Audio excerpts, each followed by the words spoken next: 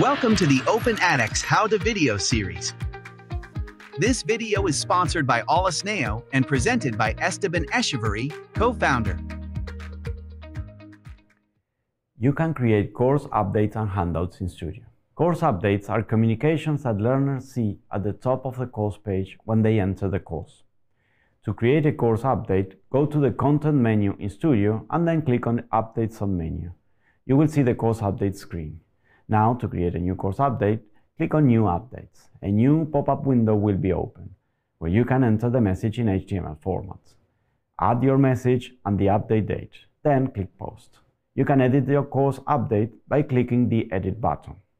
To see the live message, go to the Content menu, Outline, and then click View Live button on the top right of your screen.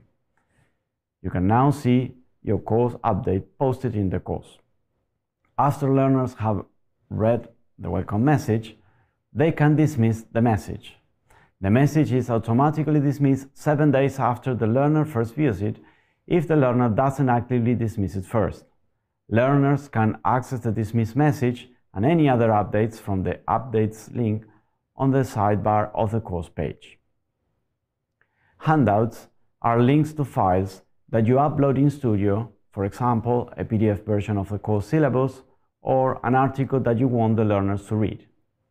To add a course handout to a course, go to Studio and click on the Content menu and then in Textbook submenu option. Then click on New Textbook button and you will be able to add handout details.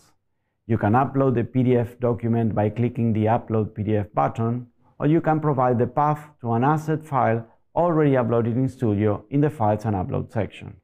Once you complete all the details, click on Save.